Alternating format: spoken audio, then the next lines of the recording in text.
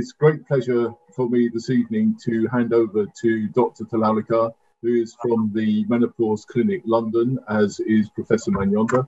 We're delighted to have them, as Katie mentioned, as our clinical partners. We've been working closely with them for some years. Fantastic.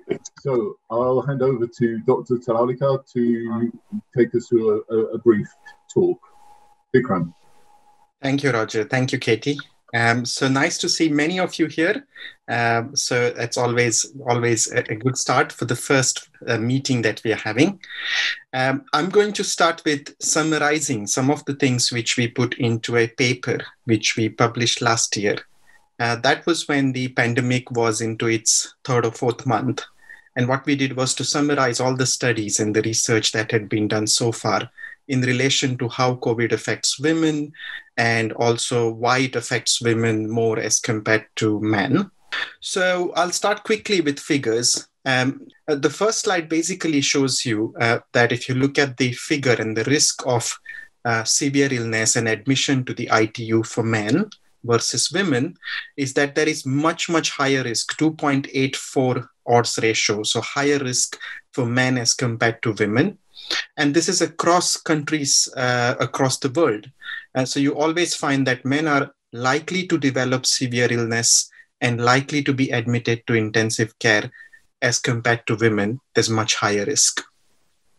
So the question is, why is that coming through? Why is such a statistical bias being seen? So when we try to look at the data so far and the inferences and the theories behind why women may have less severe disease, why they may be protected against the worst case scenario, there are 5 things that come to mind and 5 things that have been looked into so far with all the research that's happened. I must say that everything is in its infancy, in the sense that most of these studies are observational.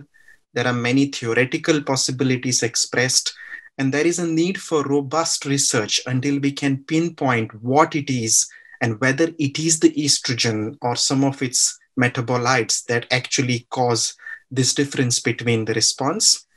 But so far, there are 5 factors which seem to be important. The first of all, of course, is the lifestyle choices.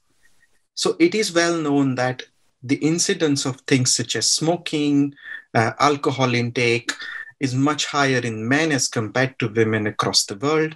And of course, these are lifestyle choices which influence response to any infection, how the immune status of the person will be.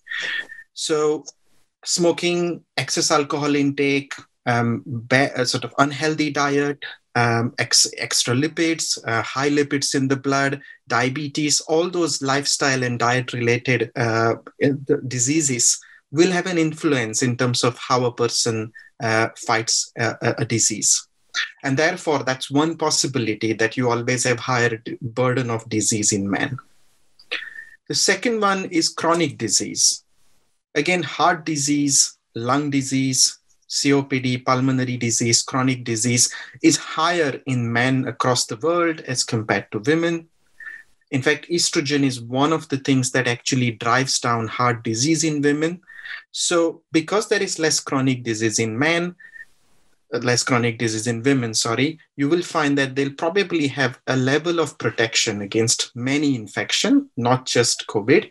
And that may be the second possibility, which may be bringing down the disease burden. Chromosomes matter. So the genetic makeup is the third thing. Women have 46XX chromosomes, men 46XY. So women, because they have the extra X chromosome, will have some influence on their immunity, which is beneficial, because the X chromosome is known to contain about 79 to 80 immune-related genes. These are the ones which modify the behavior of multiple immune factors. And we'll have a look in the next slide in a minute.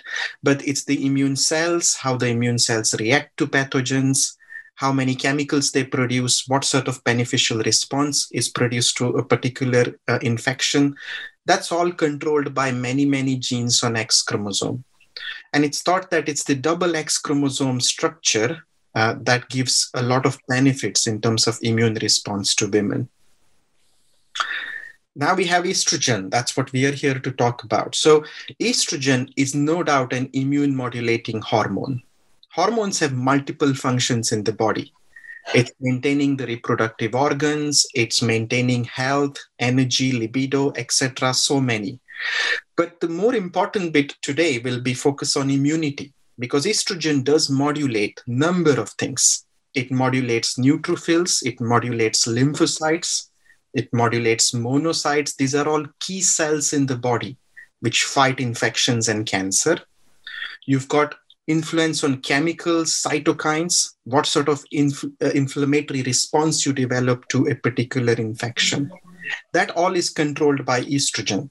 So that's key, because that's going to determine whether you develop severe symptoms and what your risk of severe illness or death is. So that's considered to be a key factor in why the disease is not so severe in women. And of course, the last one will be some indirect effects of estrogen, because as we said before, less chronic disease. Estrogen is very important. It maintains good bone health. It maintains good heart health. It lowers cholesterol. It reduces risk of coronary heart disease and diabetes. It's very good for brain. And all in all, it means that usually it will have a favorable impact on the metabolic profile of the person. So you're less likely to have coronary heart or other problems, which will improve your defense against any stress on the body, such as COVID infection.